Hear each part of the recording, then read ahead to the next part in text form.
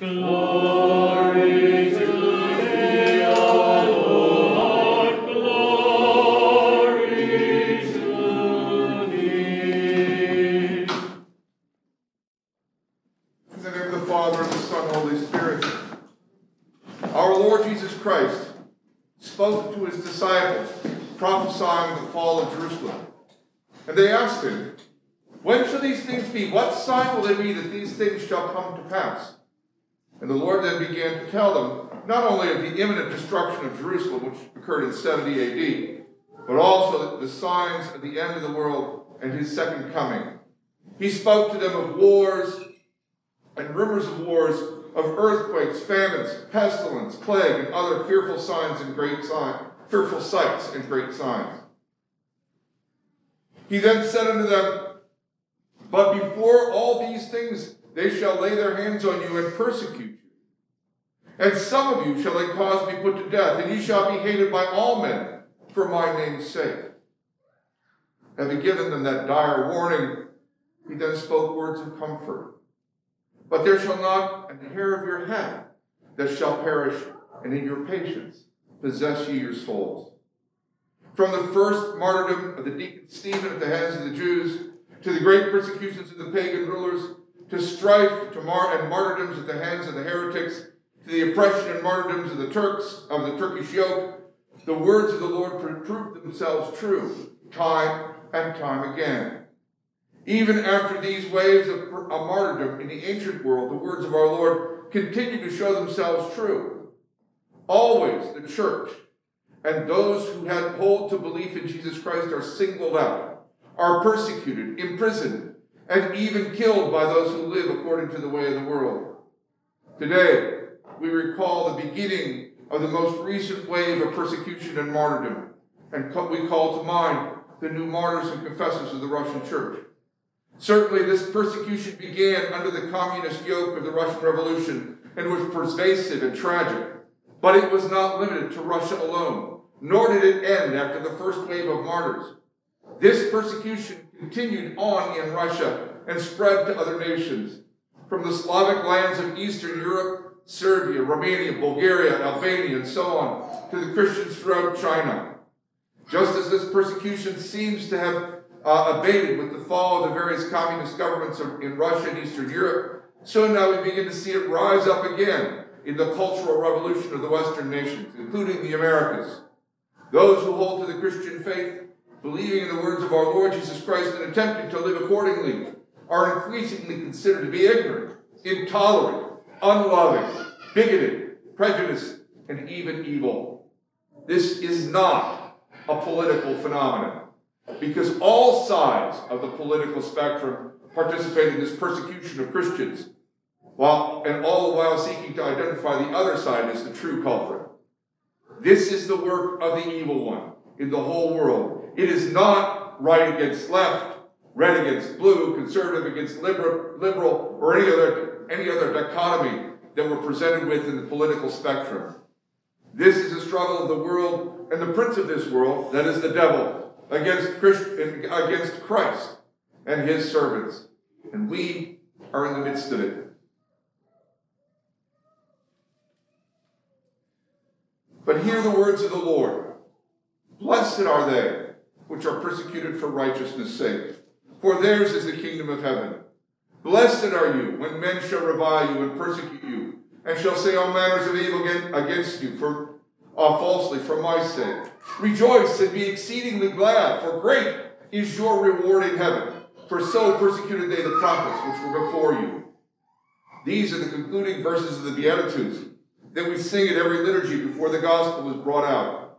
And again, from the gospel reading of today, "And it shall turn out to you a testimony. I will give you a mouth and a wisdom, which all your adversaries shall not be able to gainsay nor resist, but there shall not be an hair of your head perish." In the midst of all this trial and all this difficulty, we know that God himself has us in his care, giving us all that is needed to remain steadfast in our confession and to protect us from all harm. How is it, you might ask, that our Lord Jesus Christ can say in one moment, "Some of you they will cause to be put to death," and then almost immediately, "Not a hair of your head shall perish"? This is not some inherent contradiction, but rather it's a reminder that we who follow Christ do not have the perspective of this world.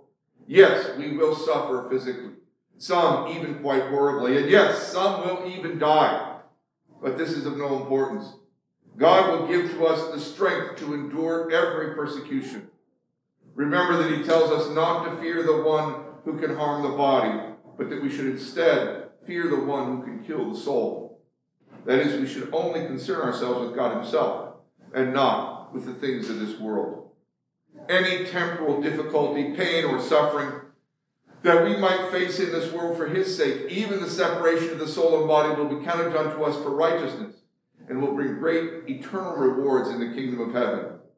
God's concern for us is the salvation of our soul and to bring us into his presence with joy and rejoicing in the kingdom of heaven.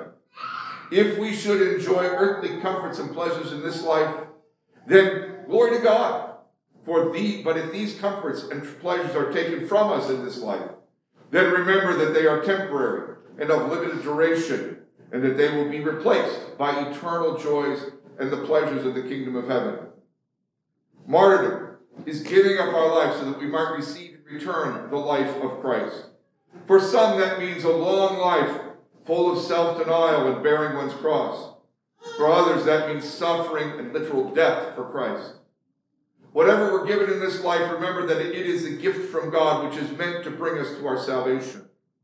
We need to reorient ourselves so that we no longer look at our lives from the perspective of this world, where comfort, pleasures, freedom from suffering and any discomfort, let alone pain, the esteem and agreement of men, the acquisition of riches and other possessions and so on are the goal. No. Let us instead count this world as temporary and remember that our true home is in heaven.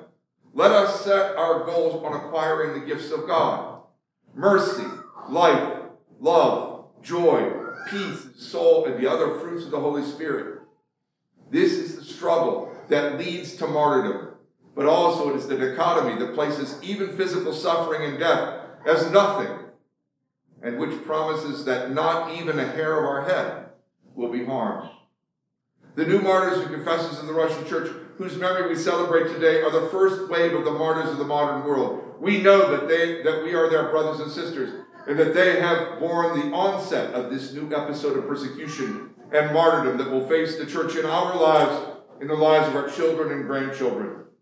Today, more than ever before, we need to remember that we have embraced Christ.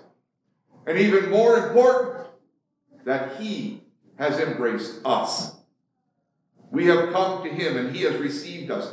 He knows that we will face great difficulties, but he will give us the superhuman, or let us say, the divine strength to endure, the wisdom and words to confess him before men. He has promised us that every pain, every sorrow, every moment of suffering borne for his sake in this mortal and temporal world will bring us in return great reward in heaven. We don't have to be famous. How many martyrs and saints remain unknown in this world? We only have to be faithful. Jesus said to us, all those who endure to the end will be saved. This is the key. Whether we suffer a literal and profound martyrdom, or whether we live a long life of self-denial and bearing our cross, let us all endure to the end that we might be saved. Remember the final instruction of our Lord in the gospel that we heard today. In your patience, possess ye your souls. I was once in a group where the question was asked, if your house could caught fire and you could only save one thing, what would it be? There were many answers, from treasured keepsakes to valuable heirlooms and even to the information stored on a computer. But truly the only thing that we should strive to possess is our faith in Christ. All those precious worldly things will not save us. Food, drink, clothing, shelter will not save us. There is only one thing that will save us, and that is our faith in Christ. This then is the key: to take hold of our Lord Jesus Christ and never let go of him. That's all we have to do. Everything else is provided by him, and he will bring us into his kingdom. He will heal us, He will make us whole. He will set us in the choir of the saints in his presence, that together, with one voice, we will praise and glorify him throughout eternity. In the name of the Father, and of the Son, and of the Holy Spirit. Amen.